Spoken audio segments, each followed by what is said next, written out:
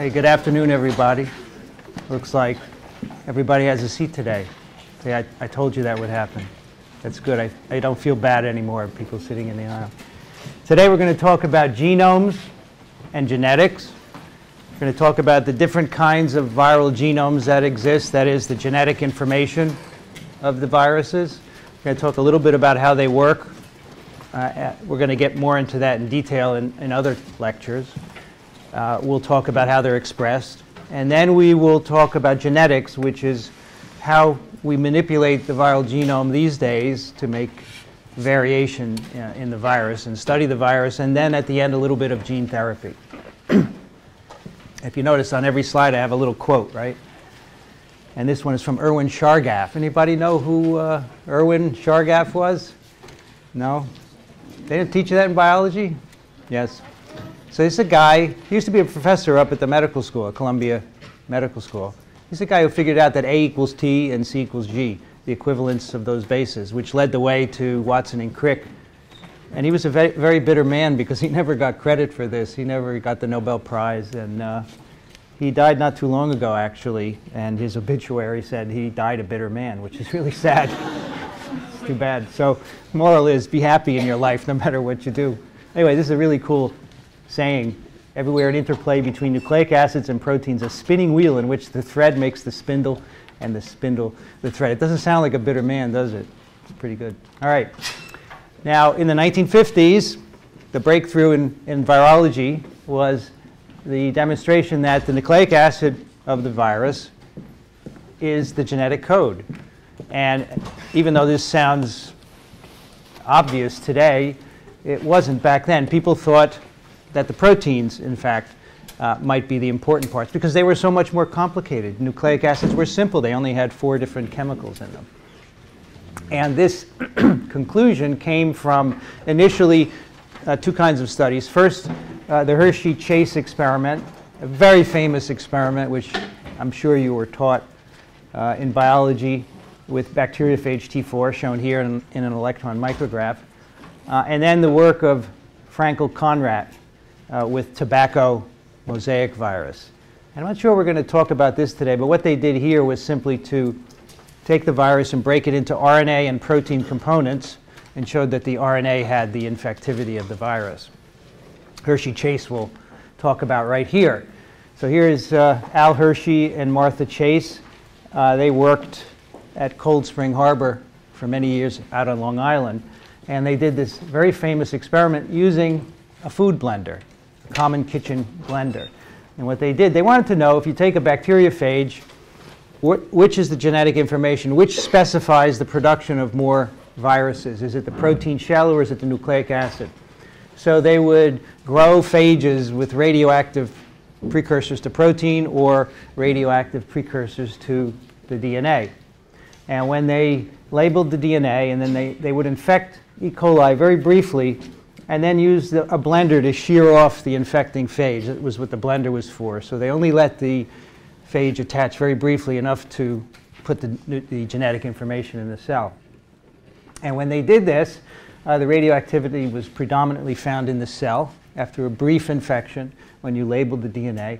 And then the DNA was detected in the next generation of phage. And when you labeled the protein, the coat of the virus, that did not remain cell-associated, and it was never passed on to the next generation. So this is called the Hershey-Chase experiment. If you ever go out to Cold Spring Harbor for a meeting, there's a library out there. I think it's called the Carnegie Library. And they have one of Hershey's blenders in a glass case there for you to look at. It's pretty neat. It was out there this summer. So this was very important because it showed that the nucleic acid was the genetic information of the virus. Now, even the bigger surprise, perhaps above that the nucleic acid is the genetic information, because in fact for cells we already knew that. We knew that the DNA of cells was the genetic information. So this was a good move forward, but not a big surprise. But what really is surprising, you know, I've told you a lot about all the viruses that are out there, billions and billions, and all different kinds, shapes, forms. Yet, in the end, you can make them all fall into very nice categories because they only have a finite number of nucleic acid genomes, and that is number 7. And that's a number you should remember. because it's easy, right? It's a subway number. But it's going to help you remember all the different viral genomes, because when you count up to 7, you'll be done. All right, 7 different kinds of genome, and that will really help us organize all these viruses in terms of how they work. It will really help you. So the key fact that will really, in addition to the number 7, to help organize all of this, is that every viral genome has to make mRNA that the host can translate. Because remember, no virus encodes a complete translation apparatus. Viruses are parasites of the host translation system. So every virus follows this rule. And I would guess that if we ever found a virus that didn't, it probably wouldn't be a virus. It would be a cell of some kind, a very small cell. So all viruses have to make mRNA that can be read. So if you think of that, then every virus replication cycle is simple in the sense that it all has to lead to mRNA that can be translated by the host cell, and that's a ribosome. It's not a turkey. This is a ribosome. All right, now David Baltimore, who was a Nobel laureate for discovering an enzyme that we'll talk about later on, another lecture, he used this insight, the idea that every virus has to make mRNA to organize all the known viral genomes into this scheme, which is nicely called the Baltimore scheme. And he put mRNA in the middle. He said every genome has to lead to this. And then he arrayed around it all the known genomes. This was in the 70s that he did that. He put single-stranded DNA plus sense RNA that goes through a DNA intermediate, other plus-stranded RNA viruses, negative-stranded RNA viruses, double-stranded RNA viruses. We're going to talk about each of these in detail. He missed one. I didn't tell you double-stranded DNA, of course. He got that as well. All the ones that are numbered, he got. But at the time when he made this scheme, the hepatitis B virus had not yet been discovered. Its genome wasn't known. And so that was added later, this funny double-stranded DNA with gaps. So he said all of these have to go to mRNA, so we arranged them in this very nice rubric, which, if you learn, it will help you enormously, because given a viral genome, you'll be able to figure out how it's expressed. And we'll go through that today. David Baltimore, of course, likes to fish. That's him up there. So before we go on with the Baltimore scheme, let's do some definitions so we're all talking the same language, and these have to do with polarity. As you know, probably, mRNA is, by convention, the plus strand. Someone asked me last year, does it have to do with charge or something, electricity? No, it has nothing to do with any of that. It's just convention that what is translated mRNA is called the plus strand. So a DNA strand, that is the equivalent polarity as mRNA, is the plus strand. And of course, the complements of plus strands are negative strands or minus strands. So we use the word interchangeably, plus positive, minus negative. And it's just a way to identify what strand we're talking about. And of course, mRNA, the plus strand, is ribosome ready. It can be translated into protein. That's the definition of mRNA. But one thing I want to tell you is that not all plus RNA, especially in the virus world, is mRNA. There are some viruses that have plus-stranded RNA genomes, but it's not mRNA. It's not translated. So just being plus-stranded is not enough to get you translated. There are other requirements as well. All right, so then when we look at the Baltimore scheme, these pluses and minus, that's what they refer to, the polarity of the nucleic acid with respect to mRNA. So for example, the single-stranded plus strand DNA viruses, they have a single strand of DNA, it's plus polarity. That is the same polarity as mRNA. But of course, DNA cannot be translated. And that's one of the things you realize already. By looking at the kind of nucleic acids that's present, you can already deduce what viruses have to do to get to mRNA. So this is really an elegant system. All you have to know is what kind of genome is in the virus, and then you can tell me all of the steps that have to be taken to get mRNA, okay? Because in fact, when a virus brings a genome into the cell, that's what it has to do. It has to make mRNA to initiate the infectious cycle.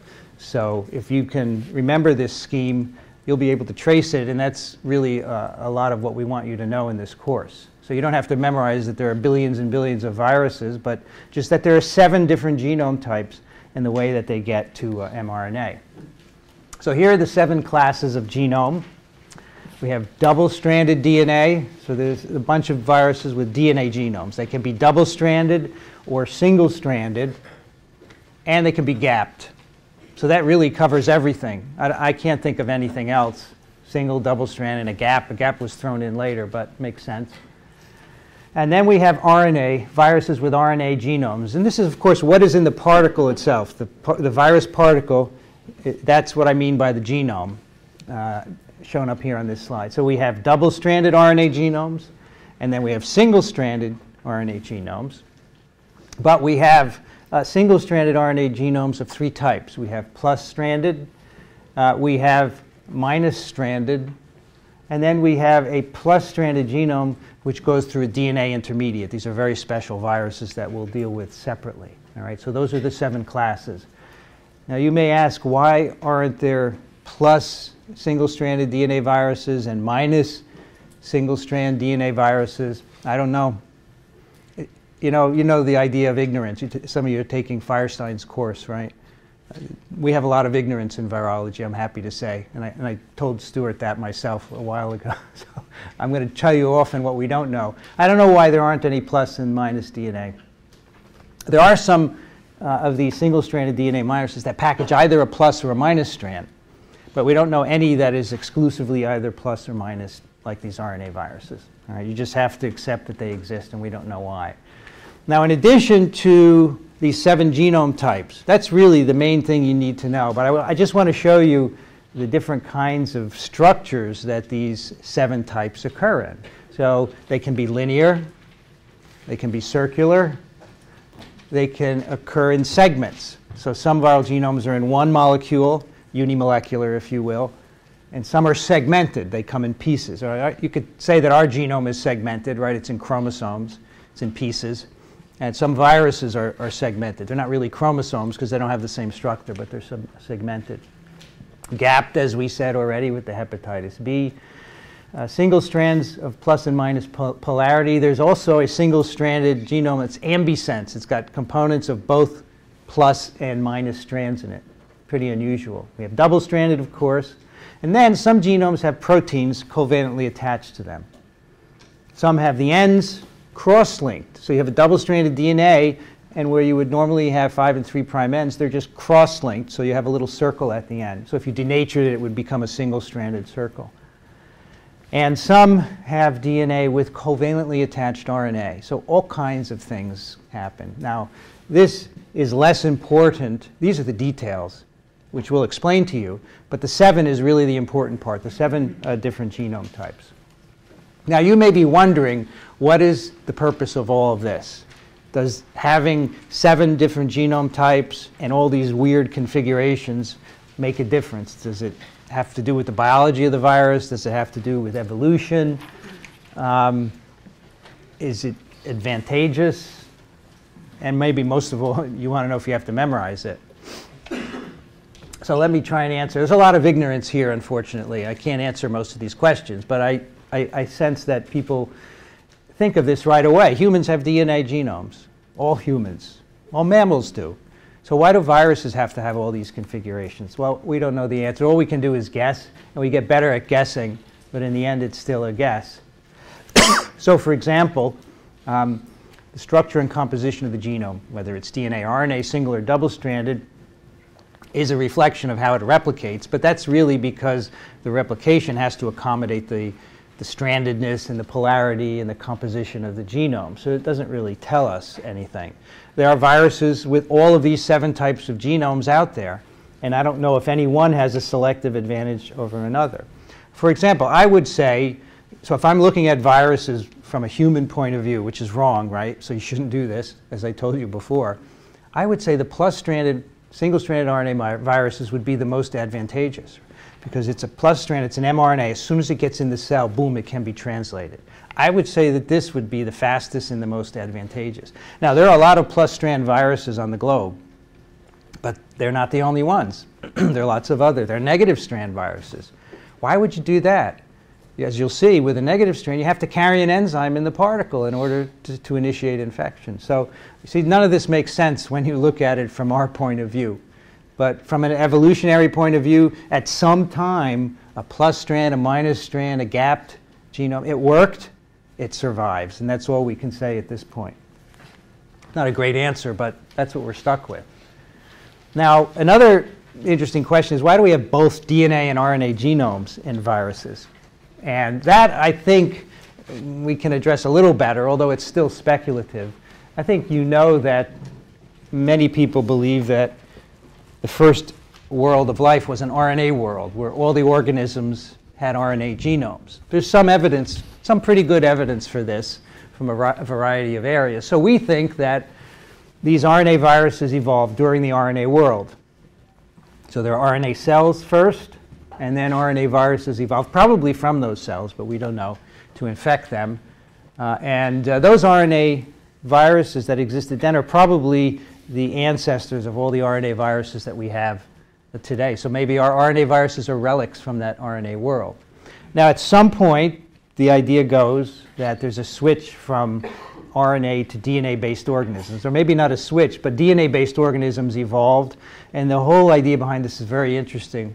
But there was another kind of organism that had DNA, and these RNA-based organisms slowly were competed out, but the RNA viruses lived. Why would there be a switch? We have no idea. We don't know what the selection would be for that. It could be that a DNA-based organism arose, so enzymes arose that could change RNA chemically into DNA, and they survived, and they had some kind of advantage. That's really all we can say. So the way I look at it is RNA viruses are pretty old. They've been very successful, and the DNA viruses are the newcomers on the block. Now, in terms of memorization, this is the one thing I think you should memorize. The number 7, which is easy. You know, you have lots of number 7 references here in New York City. And this scheme, which is very easy to do, you put mRNA in the middle, and then draw the 7 different kinds of viral genome around it. I don't care if you know the numbers here. That doesn't mean anything.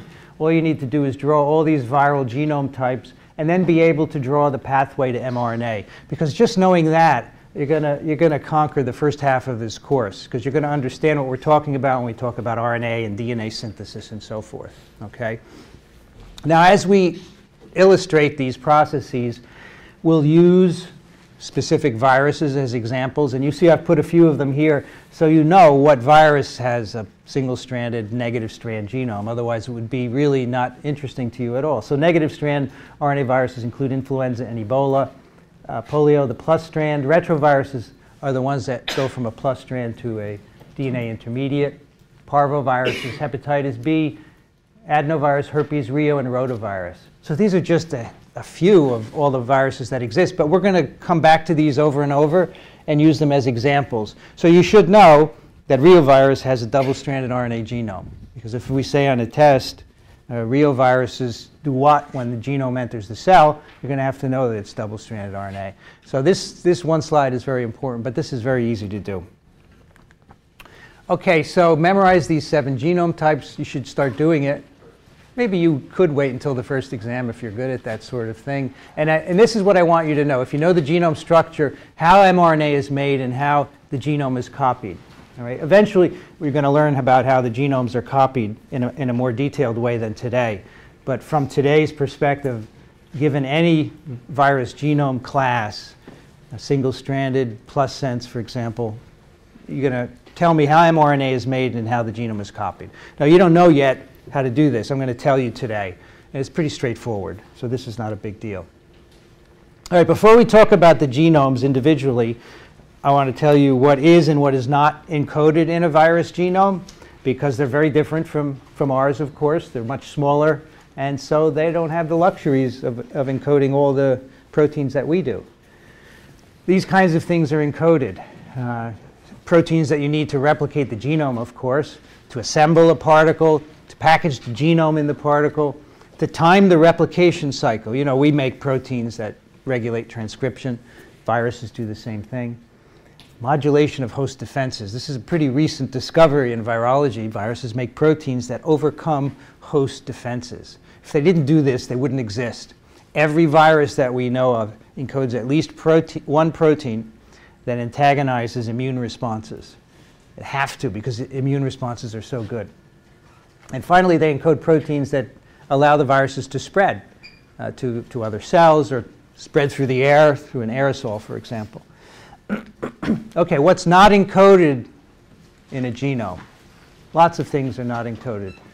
No genes encoding the complete protein synthesis machinery. When I started teaching this course, I said 4 years ago, that used to say no part of the protein synthesis machinery. And then we discovered mimiviruses, which encode amino-acyl tRNA synthetases and other initiation proteins. So now the mimes don't have the whole thing. They don't have ribosomes and tRNAs and all the proteins you need, but they have a part of it.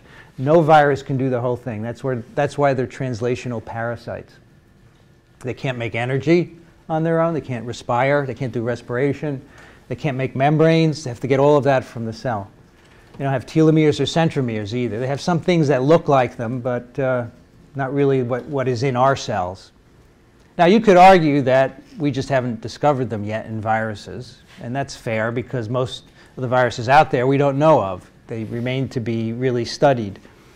But I would argue that once, as I said before, once you find a complete protein synthesis machinery encoded in a virus genome, it's getting pretty close to a cell, although maybe it still can't make energy and make membranes. But it would be really interesting to find those. Because, you know, one of the ideas for the evolution of viruses is that they came from cells. They left cells with a package of genes. So the question is, what genes did they initially have? And maybe there are some old viruses around that still have the original sets of genes that could inform us. And then they decided they didn't need to carry a protein synthesis machinery, for example. All right, so let's first talk about our DNA genomes. So we have DNA, viruses replicate in us, and so for the most part, the way viral DNA replication happens for these DNA viruses, it emulates the host. But most DNA genomes are not like cell chromosomes, as I've just told you. They are not chromosomes. There are some people who want to call them chromosomes, but they're not. They don't have the histones associated with them. They're not all coiled up in that way, although some of them look a bit like the coiled status of our DNA, but they're not the same. They don't have telomeres and so on. But these viral DNA genomes are different because they've evolved ways to do things, to replicate their genomes and segregate them and so forth that differ from ours. And that's to be expected once you separate them from the host cell. So here are the viruses with double-stranded DNA genomes that we'll mainly talk about in this course. And as we go through the stages of replication, we'll make reference to these. As we talk about disease, we will also make reference to these as well. So these are all viruses that infect mammals. Lots of other viruses with these genomes that infect plants and bacteria and all sorts of other forms of life. But we're not going to be talking about them because they're not studied very much, so we don't know a lot about them. Adenoviruses, this you'll recognize. It looks like a satellite. It has a very interesting virion with these projections. We'll talk about that. Hepatitis B virus. Now, these are all family names here. Remember, Adenoviridae means it's a family, so it's always capitalized and italicized. And one member of Adenoviridae is adenovirus. Hepatitis B virus. That might be hard for you to pick up from a diagram. Herpes viruses, these big guys, really quite large viruses with a lot of seemingly junk between the membrane and the capsid. We'll talk a lot about those. And then two rather small viruses, papillomaviruses. These are the viruses that cause warts. And polyomaviruses, which can infect many different animals, including us. And most of the ones that infect us don't seem to cause anything, although there are some exceptions. They're rather small with no membranes, as you'll see. And finally, the pox viruses, which are quite large and complicated. And there are bigger viruses than this. As we said, the mimiviruses are bigger, but we're not going to talk much about them because we don't know much about them. Now, the genomes of these viruses have different configurations, and they come in different sizes, and that has implications.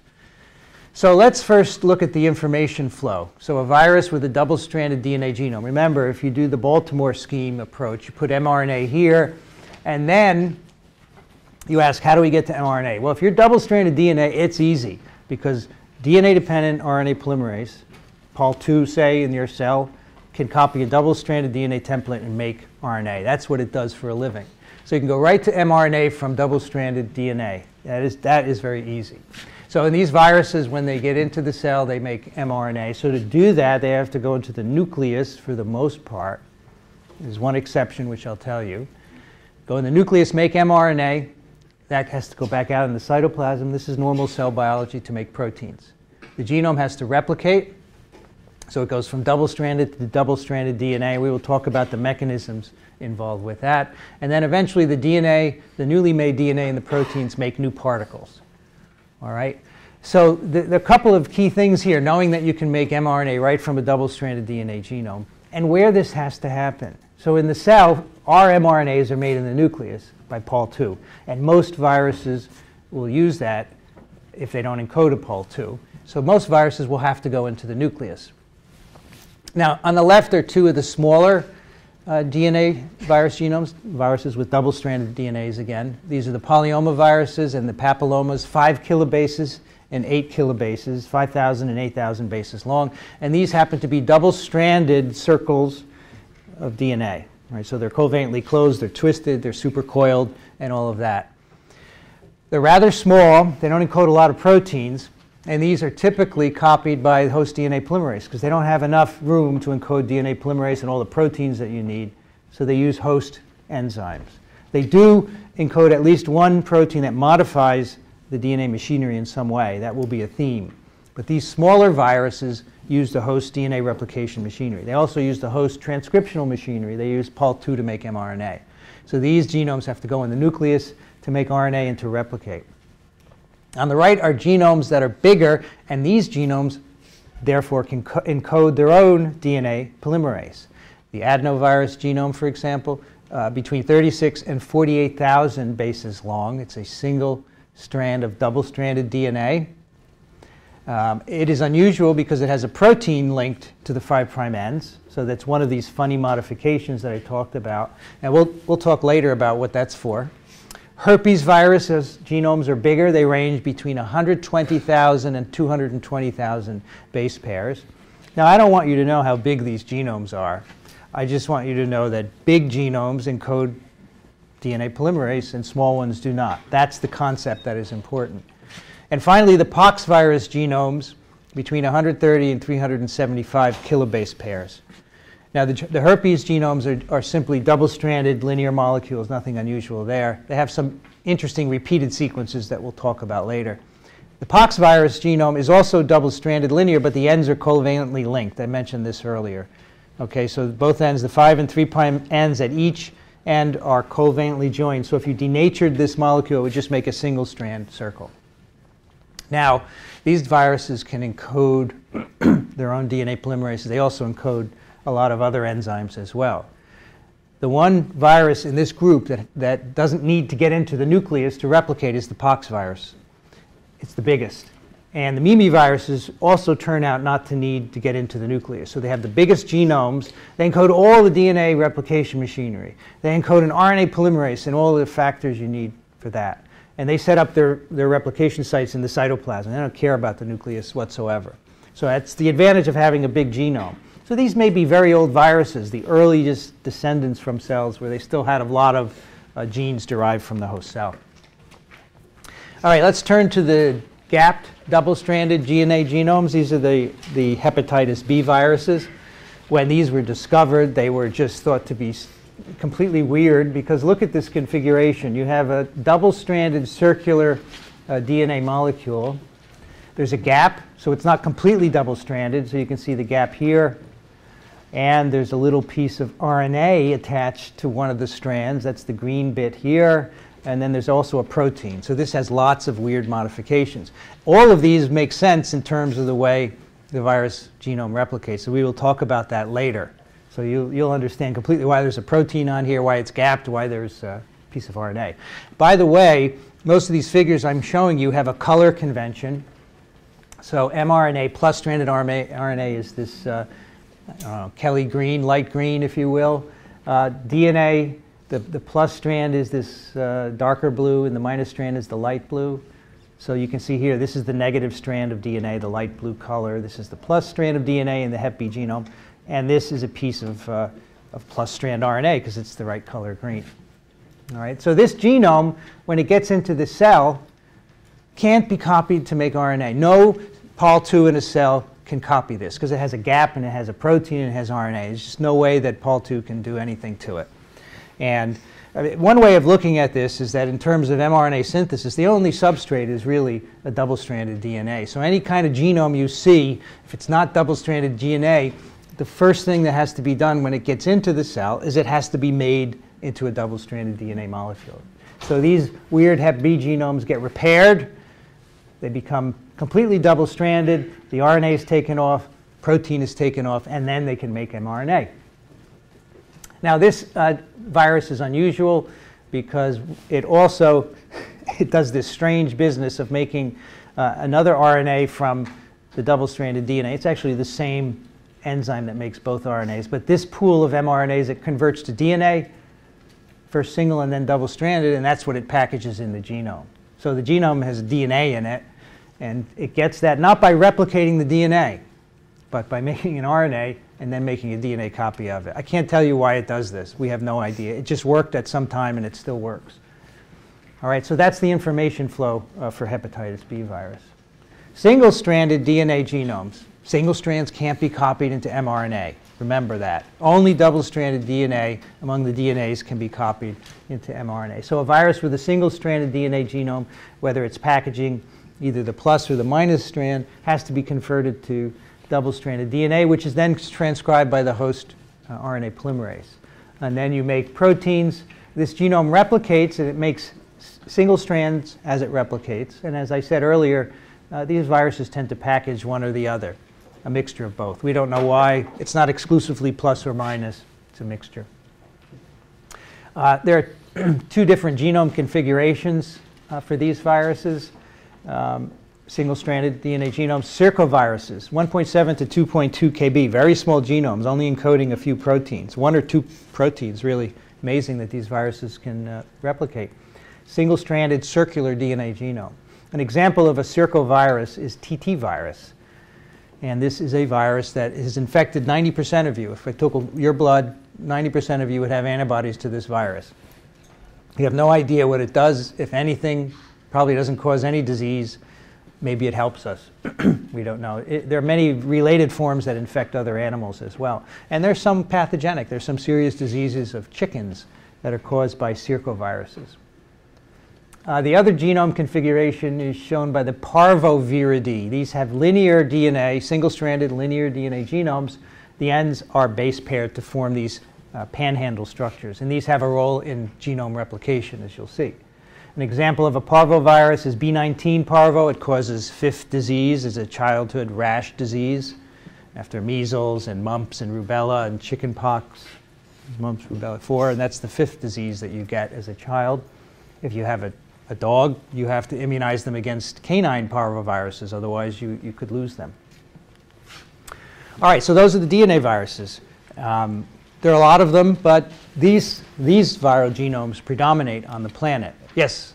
Could you just explain why a single-stranded DNA can't be encoded into RNA if RNA polymerase works on one strand at a time? The substrate for RNA, so the question is, why can't single-stranded DNAs be substrates for RNA polymerase? Because when RNA polymerase is copying a duplex, it's just copying one strand. Well, apparently it needs to recognize a duplex initially, and it can't recognize, it must not fold in the proper way for RNA polymerase to be able to recognize it. Yes? Does the virus utilize the cytoskeleton in order to travel to the nucleus? Absolutely. And we're going to talk about that. We didn't used to know that. But yes, viruses don't just diffuse around the cell. They attach to microtubules and move to the nucleus if they have to get to the nucleus. But even if viruses don't need to go all the way to the nucleus, they still use the motors in the cell to move. Yeah. Does it use the intermediate filament at all? Because that's the only one that travels through the nucleus. Yeah. So the question was, do viruses travel on the cytoskeleton of the cell? And the answer is yes, and we will be talking about that. Was there another question? Yes. Yeah. In the Hershey and Chase experiment from the beginning of the lecture, when they found that the DNA and the virions that had replicated contained radioactivity, how was that radioactivity transferred if the DNA had to replicate using new phosphorus? Yeah, so you can imagine as the DNA replicates, it's going to be diluted, right? because what you put in is only a certain amount of radioactive phosphorus. So there's not a lot of label transferred to the progeny. But it's enough to detect by techniques, scintillation counting. I think the real key to that experiment, though, is that the radioactivity is inside the cell, right after the phage attaches and injects its genome. Whereas if you label the protein, it never gets inside the cell. So for that to happen, though, would you have to have an ssDNA genome in the infecting virus? No, it could be double-stranded. In fact, those phages used in that experiment had double-stranded DNA genomes. Now, this is serendipity, because now we know that there are phages where the whole particle gets in the bacteria. So if Hershey had done his experiment with that, he would have not gotten the same answer. So it's always the way it is inside. Someone would have figured it out eventually, but it would have been confusing. Okay. All right, RNA genomes. These are interesting because the cell can't copy them. The cell doesn't have enzymes that can replicate RNA genomes. Can make small RNAs, as you know, like interfering RNAs, but it cannot copy long DNA genomes. So all virus genomes encode their own RNA-dependent RNA polymerase. That's how we abbreviate these enzymes, RDRP. And these enzymes make new genomes from RNA viruses genomes, and they also make mRNAs. And this can be a little confusing, the difference between a genome and the mRNA, especially if we're talking about a plus-strand virus, but we'll try and sort it out. And of course, the mRNA, again, made by these viruses, is ribosome readable. Here's one class of genome, the double-stranded RNA viruses. They have double-stranded RNA genome, just like double-stranded DNA or single-stranded DNA. Double-stranded RNA cannot be translated. So you'd think, well, there's a plus strand in there, right? Why can't the ribosome read it? It can't access it. So in order for double-stranded RNA viruses to be translated, you have to make mRNA, and that's done by copying the negative strand to make a plus strand. So that's just something you're going to have to remember, that, again, the only RNA that can be translated is a single-stranded mRNA. They make proteins, and they make new genomes from this single strands by copying them, and they encapsulate them. There are quite a few interesting viruses in this category. There are a number of human viruses that cause gastroenteritis. So when in the winter time, when you get sick, you're vomiting and you have diarrhea, some of these viruses can be the cause of that. And the reoviruses, not only do they have double-stranded RNA genomes, but it's broken up into segments. So each particle can have 10 or 11 double-stranded RNA segments. The single-stranded RNA viruses now, let's look at those with a plus-stranded genome. And that means that the genome, of course, is mRNA. A lot of viruses here. These are 8 different families of viruses that infect mammals. Some of them you may recognize: poliovirus and rhinoviruses, members of the picornavirus family. Caliciviruses and astroviruses both cause gastroenteritis. There are a lot of viruses that can make you rather uncomfortable in this sense. So the double-stranded RNA viruses, these, and there are others as well. SARS coronavirus, rather large virus. The artery viruses, we won't really talk. These are mainly animal pathogens. Flaviviruses, yellow fever virus, West Nile, hepatitis C virus. Retroviruses like HIV, HTLV 1 and 2. And togaviruses, rubella virus, and viruses that cause encephalitis. So let's talk about these genomes a bit. They're all single strands of RNA. They're plus polarity, so they can be translated. And they vary in length depending on the virus. The longest RNA genomes, 28 to 33 kilobases. So you notice that this is not as long as the longest DNA virus. These are rather shorter. We think RNA is more fragile. It's more subject to mutation than DNA. So there's probably an upper limit on the size of an RNA genome. And that may be it, although maybe we just haven't found the biggest one yet. And you can see the other viruses have different sized genomes. These viruses typically have open reading frames. That's the green part of the RNA. It's an mRNA that can be translated into protein. They have 5' untranslated regions. That's UTR. This is not translated into protein. They have 3' untranslated regions. Some of them have a poly-A tail, and some of them are capped at the 5' end. You probably know that for a messenger RNA to be efficiently translated, it needs a 5' cap and it needs a 3' poly-A tail. But not every virus follows these rules. The flaviviruses aren't polyadenylated, and the picornas don't have a cap. They have a protein at the 5' end. And we'll talk about how they get around those requirements with those unusual structures. So what's the strategy? Well, you know that plus sense can be mRNA. All right? And so for these viruses, in fact, the genome is translated as soon as it gets into the cell. So this is the kind of virus that I think should win, but it doesn't because it's so efficient. The genome gets made into protein as soon as it gets into the cell. The genome then has to be replicated. Nothing fancy here. It goes from a plus to a minus strand copy, and then the minus strand is copied back into a plus. All this minus strand serves is a template to make more plus strands. That's all it is. All right, so that's our plus sense viruses. Now, there is a class of viruses that have plus stranded RNA genomes, but they go through a DNA intermediate. And those are the retroviruses. There's one viral family, Retroviridae. There are 2 human pathogens here, human immunodeficiency virus, HIV, and human T lymphotropic virus, HTLV, and they're HTLV1 and 2. Now, this is unusual in a number of ways. First of all, the RNA in the virion is copied to first a negative strand DNA, then that's made double-stranded.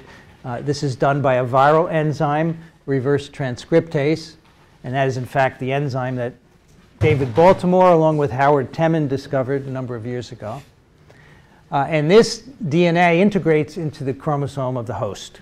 So these are unusual in that they become a permanent part of the host cell DNA.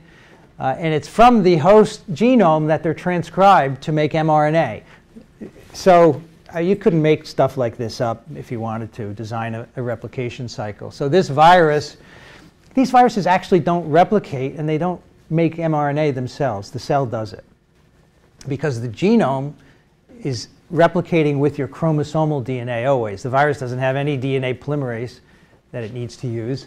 And the RNA is made by the host cell enzyme as well. Okay, so that's an interesting strategy. So within the genome, you make mRNA and then protein. Eventually, you take some of those mRNAs and you package them into virions and you get new particles. So this is unusual that you make a DNA intermediate, but it allows the virus to become a permanent part of the host cell. So that has some advantages, as you will see. The other weird thing here is that, so plus RNA is messenger RNA, right? So this should be translated, but it isn't.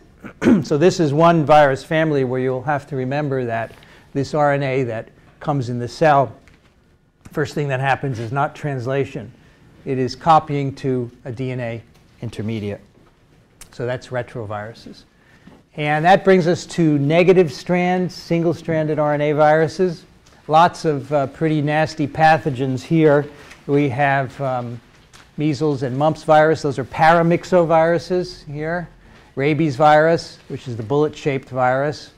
The filoviruses, Ebola and Marburg viruses, filamentous viruses. Influenza virus, the family is Orthomyxoviridae. And Arenaviridae, famous virus, Lassa virus. Lassa was the topic of this book called Fever. This was written in the 1960s, and when I read this book, it made me want to be a virologist. So this is why I'm doing this today, because of this book.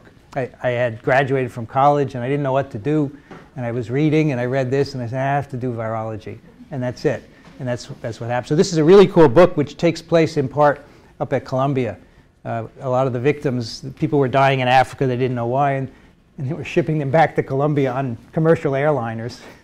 And it turns out that this is an incredibly deadly virus. If you want to work with it today, you need to work in a highly contained facility, a BSL-4 facility. Anyway, that's an arenavirus. So these have negative stranded RNA. So you can predict the first thing that has to happen when this RNA gets into the cell. It's not going to be translated, right? Because it's not plus mRNA. So it has to be copied to a mRNA.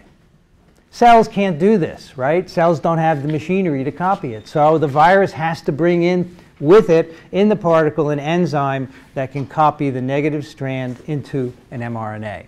So that's really easy to remember. That's why I say all of this makes perfect sense with a few facts put in your head. you can then trace the lifestyle of all these viruses. So these viruses carry an RNA polymerase in the particle. All the negative strand RNA viruses do that. They make mRNA, which is translated into protein. And then to make more genomes, they go through a plus RNA intermediate to make more RNAs, and those are put into virions. So here's an influenza virus whose genome is in fact in 8 pieces. So it's one of these viruses that doesn't have a single molecule, it has 8 pieces of genome. So the RNA, the negative sense RNA viruses, their genomes can occur in one molecule or in pieces. So influenza viruses, 6 to 8 RNA genome pieces, all in the same particle. You need all of them to start an infection. And then some of the other negative strand viruses, the measles and mumps, the paramyxo, the rabies virus, their genomes are one long negative strand RNA. And this has implications for how these are expressed also, and we'll talk about that later. Now, having a segmented genome is really important because it gives you more genetic variability. So all RNA viruses have enormous variability because their polymerases make errors and they can't correct them. So DNA polymerases can correct the errors they make, but RNA polymerases cannot. And in addition, viruses with a segmented genome do something called reassortment. So when 2 different, say, influenza viruses infect a cell, all the genes reassort in the cytoplasm, and the new viruses that are produced can have segments from both parents. They have to have all 8 segments to be infectious, but they can have a mixture. We call this reassortment, as opposed to recombination, which is actual when you have a hybrid single RNA molecule. And this is one of the reasons why flu is a big problem, because you have reassortment between human and animal strains that are infecting a host. You get new viruses out, and they can cause pandemics. So this is something we will come back to, and it's a consequence of having a segmented genome. Now, some of these negative strand viruses are actually ambisense. They're classified as negative sense genomes. You'll see why in a moment. But the genome is actually a mixture of plus and minus RNA. And so Lassa virus is one of those, and also Bunya virus is another example. So what does this mean? So the genomes are on top here. These are actually the arena viruses package 2 different RNA segments in the virion. And you see the green part is plus stranded, and then the olive part is negative stranded. So that the RNA that's in the virion has both plus and minus character. In other words, this is equivalent to mRNA, and this is the complement. Now, when these viruses infect cells, you couldn't predict what was going to happen here, right? So this is something that you only find out by investigation. The RNA gets in the cell. It's not translated, all right? Probably because it doesn't have a cap at the 5' end. So what has to happen is the virus brings in an RNA polymerase with it and makes an mRNA from this negative part of the genome.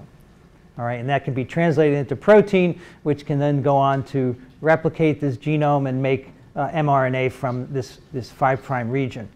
So that's why it's classified as a negative strand virus, because it has to bring a polymerase in. It's not translated immediately upon entering the cell. Even though it has plus stranded sequences, only half the genome or so is plus strand, that can't be translated initially. All right, so those are our genomes.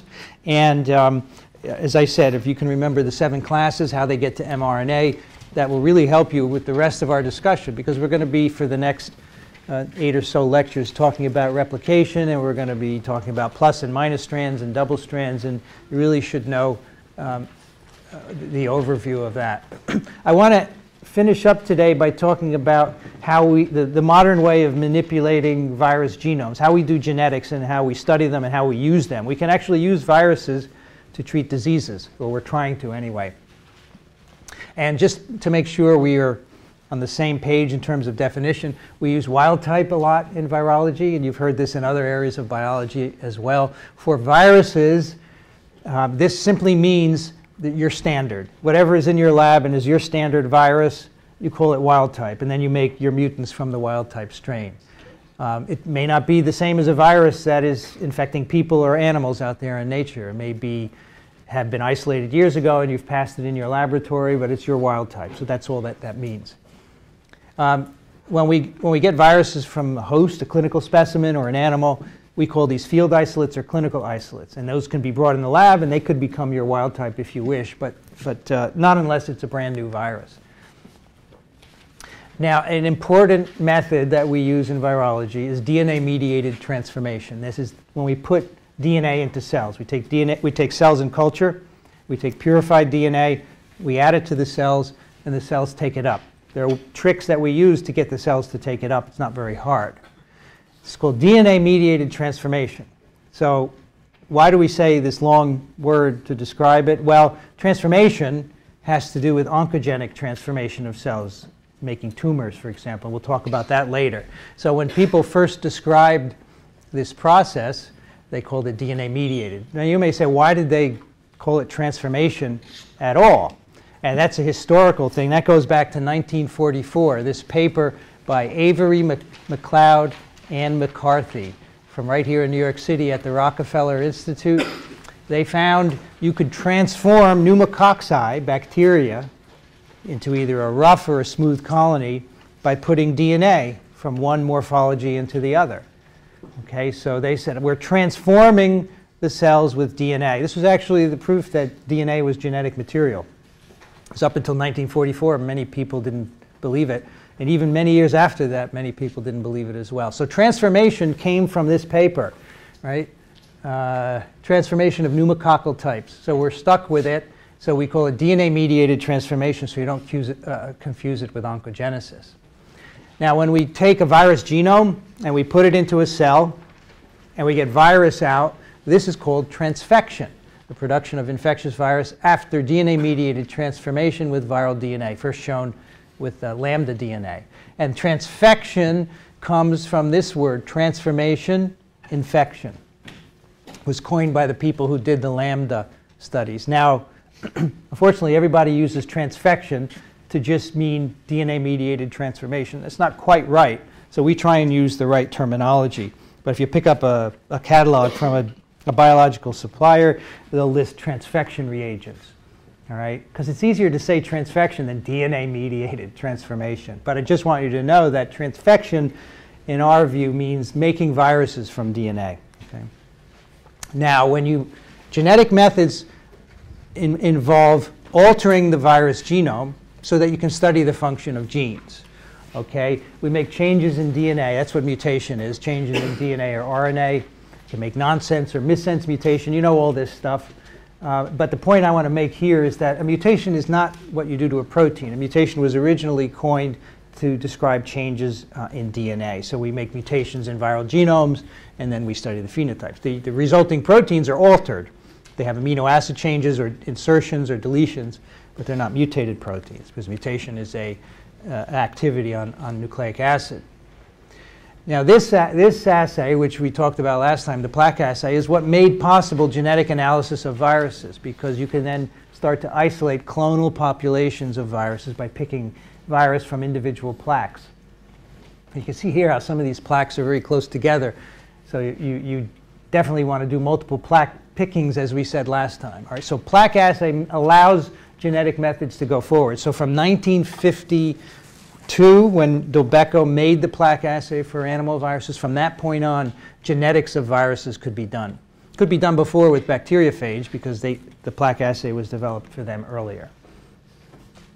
Now, in the old days, people would have their virus and look for mutants in a tube of virus that they had in the laboratory. They had no way of really directing mutations to specific parts of the genome. As I said earlier, and we will come back to this many times, RNA virus polymerases are highly error-prone. They make one misincorporation in every 10,000 to 100,000 nucleotides that they polymerize, and they don't correct these errors. So when you just grow up a stock of influenza virus, it's not one virus, it's a collection of mutants. And all you have to do is apply the right selection to get the mutant out you want. If you want a viral mutant resistant to an antibody or a drug, you just apply selection and you can easily get it from a stock of RNA viruses. DNA viruses have lower misincorporation rates. Mutations are harder to come by in their genomes. So typically you treat them with chemicals that mutagenize the DNA and then screen for your phenotype. So these are some of the phenotypes you can screen for. As I said, drug resistance, plaque size. If your virus makes a big plaque, you see a small plaque on the plate, it's a mutant. You pick it and study it and see what gene has been altered. All right, so this is the old style of genetics in viruses. We don't do this anymore because it's too haphazard. Now what we do is we have, for most viruses that are studied, what are called infectious DNA clones. You take the viral genome, whether it's DNA or RNA, you make a DNA copy of it, you amplify it in a bacterial plasmid, so you can get lots of it, and then you take that DNA and you put it into a cell. You transfect the cell, and the cell will make infectious virus. This is actually a modern validation of Al Hershey and Martha Chase's experiment, right? It shows that the DNA is the genetic material of the genome, and you can make all kinds of changes to DNA. So if you had an RNA virus like influenza virus, the only thing you could ever do was to treat it with chemicals or just try and select out mutants from the population. But now you can introduce specific mutations. You can make recombinant viruses. You can make anything you want. And in fact, people are very afraid of this. You only have to look online to see people who think that the genetic engineers are going wild with viruses and making viruses that are going to kill everyone. Well, this is not entirely true, of course, but we can modify them at will. So for example, with poliovirus, the virus contains an RNA genome. It's plus-stranded. If you extract that RNA from the particle, which you can do, and you can purify the RNA, if you inserted that into cells by transfection, that would initiate an infectious cycle. Just the mRNA, because it just has to be translated, you make proteins, and you initiate replication. So the RNA is infectious. But we can't really modify RNA. So what we did was to make a DNA copy of the viral RNA in a plasmid, and then when you put that into cells, it gives rise to virus as well. You can either put the DNA into cells, or you can make RNA in vitro and put that into cells, and it's infectious. So again, this is the modern way we do genetics in virology. You're going to hear about this all the time. We're going to talk about experiments where we make X modification to viral genomes. It's all going to be done with infectious DNA clones. This is the way you do it for influenza virus. I show you this because I want to tell you what was done with this technique. Influenza virus has 8 RNA segments. So you have to make a plasmid for each of the 8 RNA segments. And these plasmids are very trickily made. They actually have 2 promoters in them. A Pol2 promoter going in one direction and a Pol1 promoter going in the other. When you put this plasmid into a cell, it goes in the nucleus. Pol1 initiates here and makes the viral RNAs, which are negative strand. Pol2 initiates here and makes mRNAs, which make proteins. So you take 8 plasmids, you put them in a cell, and you get influenza virus out. So you can recreate any influenza virus that you want. So it's not as simple as for polio because you need 8 plasmids, but it still can be done. Now, back in 1918, as many of you know, there was a big pandemic called Spanish influenza. Many millions of people died. But we didn't have influenza virus at the time. We didn't actually know it was a virus. Human influenza wasn't isolated until 1933. So we didn't have this virus, which was so devastating we couldn't study it. When people developed this 8 plasmid transfection technique, what they then did was say, let's get the sequence of the 1918 virus and put it into plasmids and make that virus back again. So how did they do this? So it turned out that a lot of the people who died of influenza in 1918 were people in the Army, right? And so the Army kept a lot of their pathology specimens from their lungs. They would take their lungs out and make blocks and fix them and embed them in paraffin. So they had all those stored somewhere. So the investigators went and got a bunch of those. They were actually able to sequence the viral RNA from it. They got most of the RNA genome sequenced from this 1918 virus. So these are soldiers who had died from 1918 flu.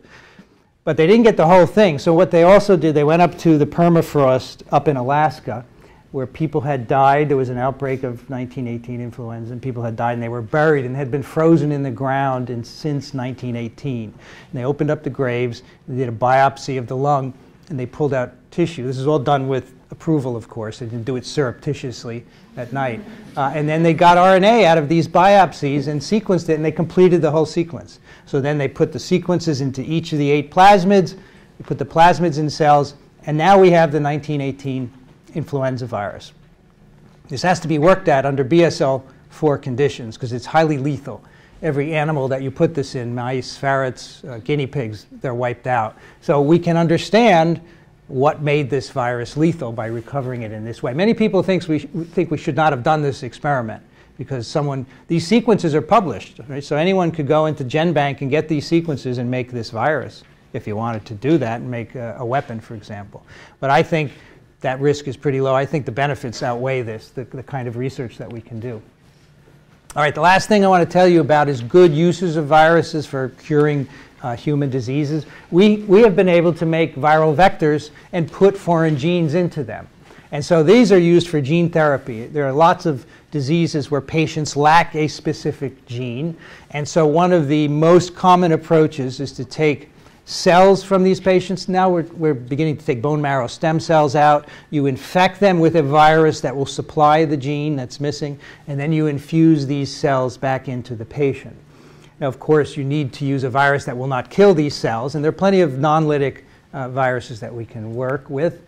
But a lot of these have been developed and are being used in very small trials to treat a variety of diseases. We also use them in research as well. Here are some genetic diseases that are amenable to gene therapy. For example, SCIDS, severe combined immunodeficiency, is a defect in a very specific gene. So when you have a one gene defect, you can think about repairing it. Factor 8, factor 7, and factor 9 deficiency, LDL receptor, cystic fibrosis is a defect in a transporter channel in the lung. So a lot of these and other gene defects are being corrected or trying to correct with gene therapy. One of the most common vectors that's used is retroviral vectors.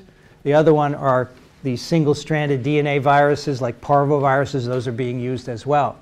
Now, a lot of this won't make sense to you yet because we haven't covered retroviruses. But what you do if you want to make a retrovirus to do gene therapy is you put the genome into two plasmids. You have a plasmid that has the coding region to make the capsid proteins, and you have another plasmid with what's called the envelope proteins. These are the glycoproteins that will be in the membrane of the virus. Now, if you take just these two plasmids and you transfect them into cells, you get empty retrovirus particles. There's no genome in there because you haven't inserted one. You've just made a particle. But now let's say you want to insert a gene in here. You just take the same two plasmids and then you add a third plasmid containing your gene of interest. You want to correct the gene defect, you put the gene in here, and you put signals in it so it will be incorporated into the retrovirus. So 3 plasmids, you transfect them in cells, you now have a retrovirus containing a foreign gene. And you can use that to try and treat genetic diseases. Now these vectors, of course, are gutted so they don't cause any disease. They do integrate into your DNA. And there have been some cases where individuals have had tumors arise because these vectors, they integrate rather randomly. They integrate next to an oncogene and activate it, and so tumors arise. So there's a lot of workarounds that we need to do still to make these work better. But retroviruses, parvoviruses, and a couple of other viruses being increasingly used, and maybe in 10 to 15 years this will be commonplace to treat diseases in this way. And here's an example, X-linked adrenoleukodystrophy. So this is a CNS disease, typically fatal. It's a defect in a transporter called ABCD1. And in this trial, two patients, 2 children with this disease, their bone marrow was taken out. It was infected in culture with a lentiviral, a retroviral vector with a normal gene, and then they infused these cells back into the patients, and their status stabilized. They stopped degenerating, and one of them, I think, improved. So a small clinical trial, but just an example of what you can do with viruses. And that's it for today.